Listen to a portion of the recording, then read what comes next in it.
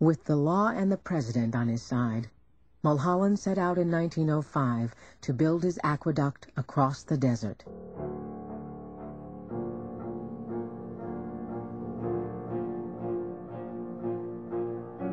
It was a great drama. It was a great epic drama, the building of that aqueduct. You had mule teams and you had men. They were working in desert heats, arid conditions. Water was a problem. Ironically enough, here on this giant water project, they had to worry about adequate water for the working stock and the men. It can be almost freezing at night and then 110 degrees in the daytime practically. Mulholland was there all the time. Chief Engineer Mulholland had no formal training in civil engineering. He had, in fact, never graduated from grade school. The automobile had barely been invented. Clipper ships were still sailing the seas. And this was an engineering project the likes of which the world had really never seen before. Mulholland ordered a 12-foot steel pipe forged in Germany and shipped around the Horn. 100,000 men and women worked on the aqueduct, but never more than a few thousand at a time because the exhausting and dangerous work kept turnover so high. They had been farmhands, cowboys, and hard rock miners, but now they were city employees, civil servants like the chief himself. With no air conditioning, no refrigeration, no hard hats, in 110-degree heat, they crossed the Mojave in 5 years with a pipe big enough to hold a locomotive.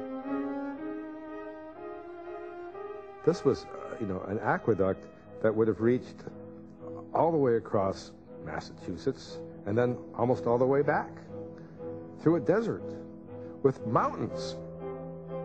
What they were really building was the world's longest garden hose.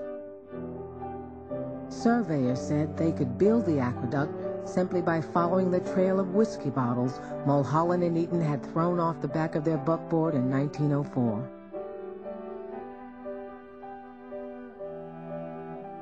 In the end, the chief and his lieutenants finished the job under budget and ahead of schedule.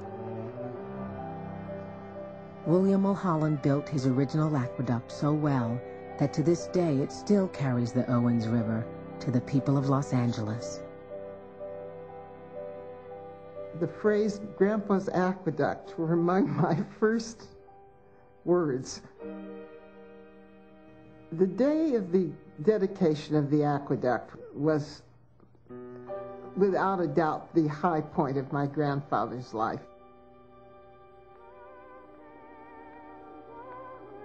A crowd of 30 to 40,000 Los Angelenos had gathered at the base of the spillway.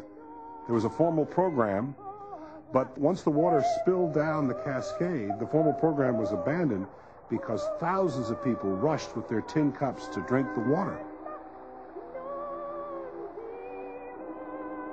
When the water came cascading down there, Mulholland, who was really exhausted at the time, gave what I think is the most concise dedication speech in history. He unfurled an American flag, he turned to the water, and he said, "There it is, take it."